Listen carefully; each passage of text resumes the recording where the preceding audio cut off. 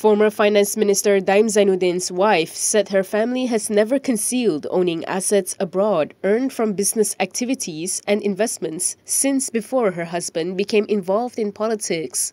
Naimah Khalid was responding to Malaysiakini's report on leaked documents on the existence of another offshore trust worth hundreds of millions of ringgit.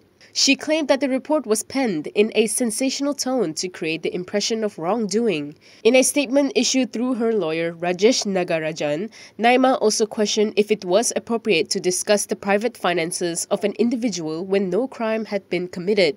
According to the latest documents obtained by the Investigative Consortium of Investigative Journalism, ICIJ, and shared with Malaysiakini, the trust was set up in the names of Naimah and Daim's sons, Muhammad Amir Zainuddin and Muhammad Amin Zainuddin. The leak from a service provider from the Cayman Islands showed that as late as 2020, there were assets worth some $52.56 million or more than 244 million ringgit held in ZA Star Trust, which is owned by the trio.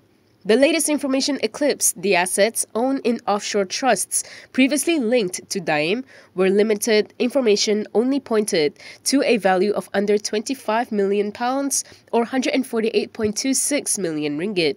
On January 10th, MACC recorded Naimah, Amir and Amin's statements to facilitate investigations into undeclared wealth held by Daim following the Pandora Papers revelation in 2021. Previously, Daim claimed that he was the target of a witch hunt, whereas Naimah suggested that the current administration is seeking to settle old political scores.